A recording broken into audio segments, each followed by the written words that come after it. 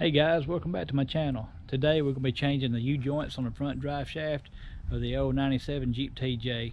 I lost a little bit of the video footage. Sorry about that. You'll see me, the video picks up when I'm removing the actual drive shaft.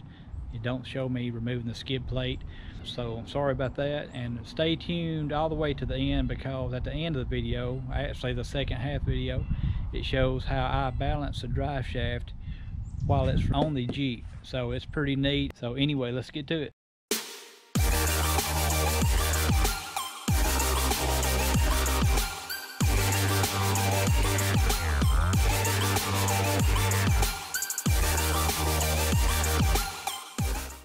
Okay, we got the skid plate out from under it. We got the transmission held up with my floor jack, and now I'm going to take out the 8 bolts that hold in the drive shaft.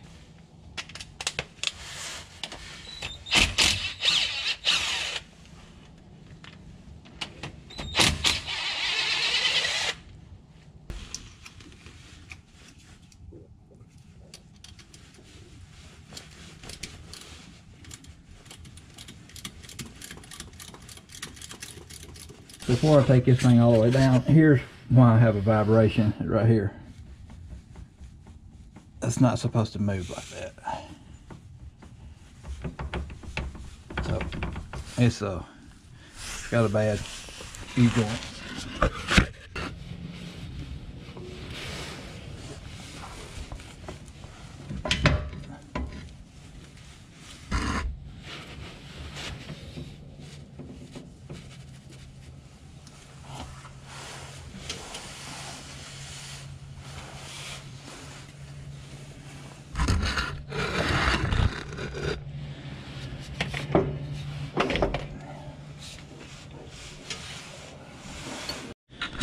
Okay guys, we're ready to start pulling out these clips and beating out these universal joints. So let me get the tools and I'll get started.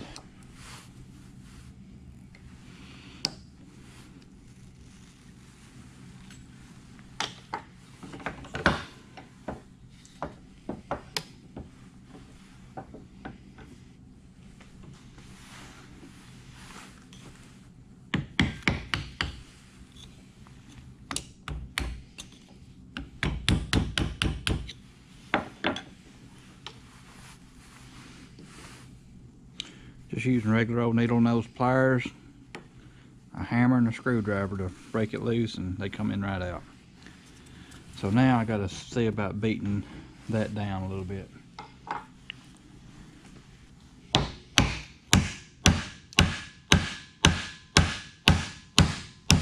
It's moving.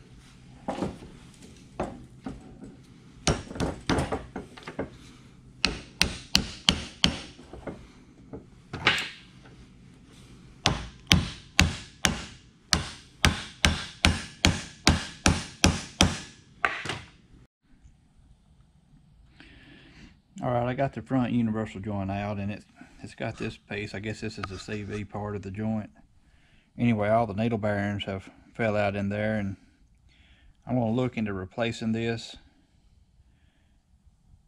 Don't know if I have to. I know I at least have to pack it with grease, but it's got 1,000 needle bearings in there, and they're all everywhere. So anyway, I'm going to go ahead now and try to take these rear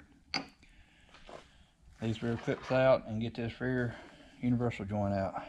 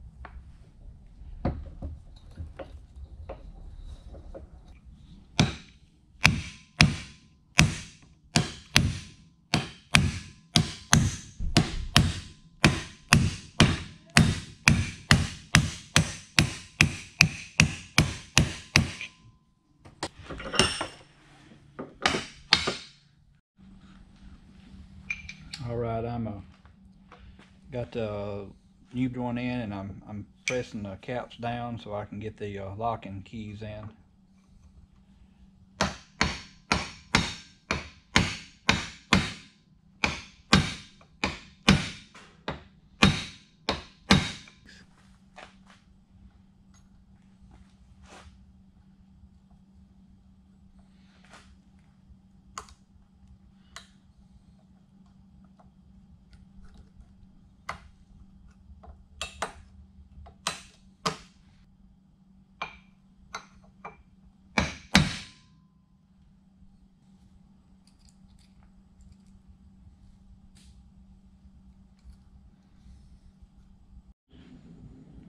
Okay, this right here is a universal that's kind of tricky. It's hard to get it out, and I had enough trouble with it I forgot to film, but I'm going to try to show my first go at getting it back in.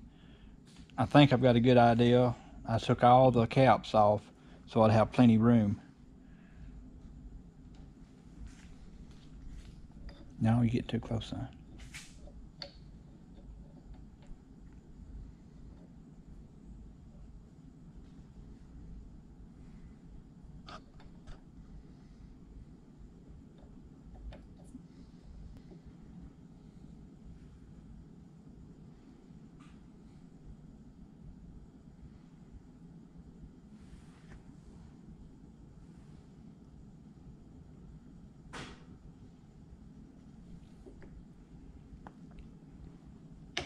Actually, going back together is a lot easier than getting it off, or it was for me. Now I got to put this cap in and this cap in while keeping these in their position, but I think that should be good. We'll see how it goes.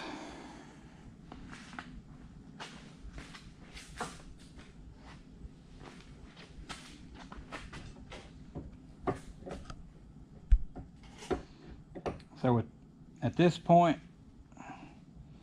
it's just simply making sure you don't have any needle bearings come out, and get these caps to go over these ends like that, and I will press that one on with the vise. You can press them on, you can tap them in.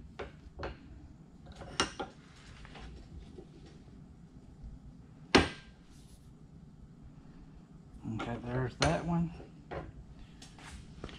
I'm actually going to flip that over so I won't risk losing any needle bearings.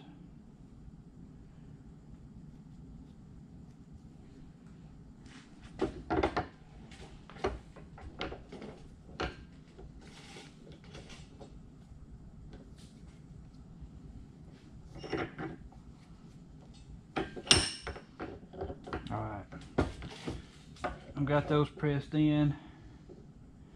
Now I got to tap them down a little bit further so I can get my snap rings into position to keep those caps from coming out. Just almost perfect.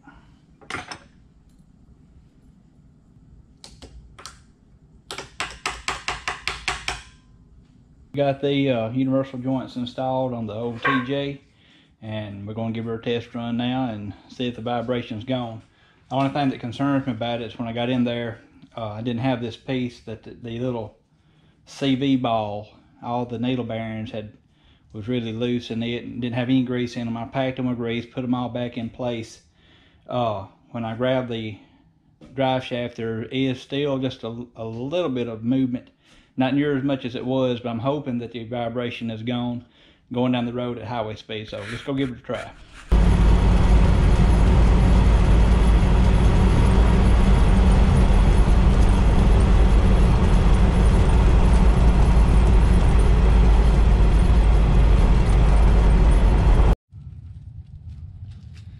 Okay guys, we're back from the test drive, and I'm just going to call it like I said.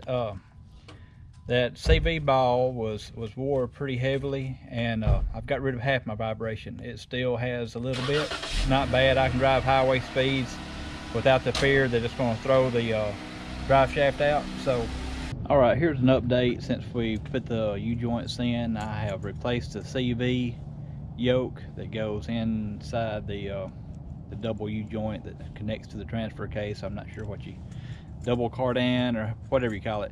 Anyway, I still have a vibration at about 60 miles an hour, and I'm going to attempt to balance my drive shaft today by something I saw on YouTube. Let me get under here and show you what I'm doing.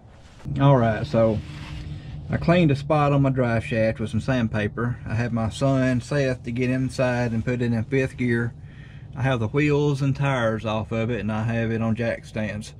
And so I had him spinning the drive shaft in 5th gear, go into the speed that it vibrates at, and it's at 60 miles an hour. So, and I'll take a marker with it spinning, and I rest it on the skid plate right here, and I ever so gently let it touch the drive shaft as it's spinning. And you can see I did it in 2 different places, and it makes heavy spots. So that's the part of the drive shaft it is swinging out too far. So I'm going to attempt to balance it by putting more weight on this back side back here. And what you do with that is use these hose clamps and put the weighted part of the hose clamp on the back side of the drive shaft. So this is a little jerry rigging balancing, but right now it's going to get me where I can finally drive at highway speeds and maybe with no vibration at all. So I have high hopes for this because the vibration's not too bad. It's bad enough that I do want to do something about it.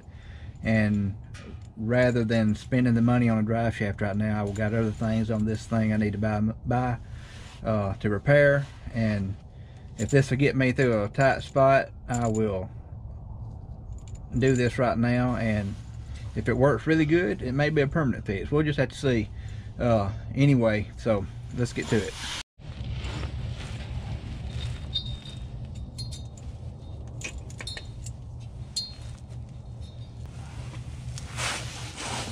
Okay, so I have these hose clamps at 180 degrees away from the heavy spot. The heavy spot's under the hose clamps right there. I should have more weight on this back side, 180 degrees away from the heavy spot on this side. So that should make my drive shaft potentially too heavy over here. And what you do in that case is you'll move one of your hose clamps down this way and you move your other one up, and the further they get away from each other, the weight cancels itself out. So that's how you balance a drive shaft on here. I've got to get a way of seeing the vibration, so I'm going to try to rig up some kind of maybe a cup of water or something to show me the vibrations. I'll probably hook it somewhere on the skid plate because I have no way of hooking it to the transfer case because my vibrations are coming from back here. That's where I've got just a little bit of play back here. So anyway, let me rig up something and we'll put it in gear and we'll test it and see where we're at. Okay, I took the clamps back off for right now. I have my jerry rig water bottle here that should pick up any vibrations resonating down to the skid plate. The correct way to do it would be to have something directly on the transfer case behind where you suspect the vibrations at. Anyway, I know it's got a heavy spot here because I marked it. So anyway, I'm going to have my son to spin this thing up to 60 miles an hour, and let's see how bad the vibration gets by the water splashing around in the water bottle. Then we're going to put the clamps back on and see if I can tune some of that vibration out. So, all right, here we go. All right, Seth.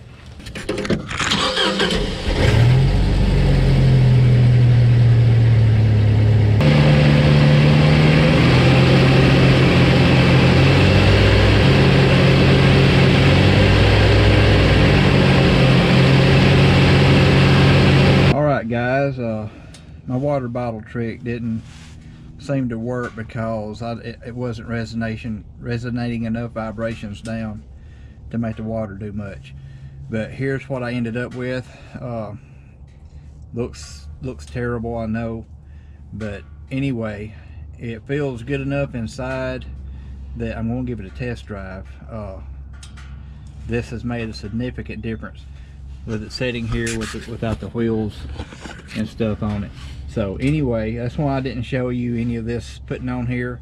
I didn't have to offset any of these, and the reason is when this thing is idling in 5th gear, I can see the movement in that drive shaft. I think the drive shaft is actually bent slightly. So anyway, that means later on I will be replacing the drive shaft. But right now I'm going to take it down the road and see if that makes a big difference or not. And I believe it will, because I can feel a difference inside when I'm driving and, you know, on these jack stands. So anyway, I'll get the tires, wheels put back on this thing, and we'll head down the road and see what we got. Alright guys, we've just got back from the test drive. We went out on the open road on a 4-lane highway and drove this thing all the way up to 75 miles an hour. And I promise I'm not telling you one just to make video content. I promise there is no vibration that I can feel from 0 to 75 miles an hour. I didn't go any faster than that because I've got 488 gears in this thing, and at 65 miles an hour I'm running 3,000 RPM. So anyway, I just wanted to let you know that it works. I can't believe how well it does work. I didn't have to offset any of mine. I had to end up using 3 hose clamps. Didn't have to offset them from each other because I believe my drive shaft must have a little warp to it, because when this thing is idling in 5th gear up on jack stands, I can actually physically see the drive shaft wobble. So all of my weight was on the opposite side of that wobble, and I put them as close to the rear U-joints as I could on the front drive shaft, and it's incredible. It worked perfect. Every time I put another hose clamp up there, I would let Seth get in the Jeep and let him put the Jeep in gear, and I would remark to see if the heavy spot moved, and it never moved. So I kept adding hose clamps to the light side, I call it, and got the weight just right and drove it down the road, and there's no vibration. So I am a happy camper. Check out the other guy's video. I'm going to put down in the link description below.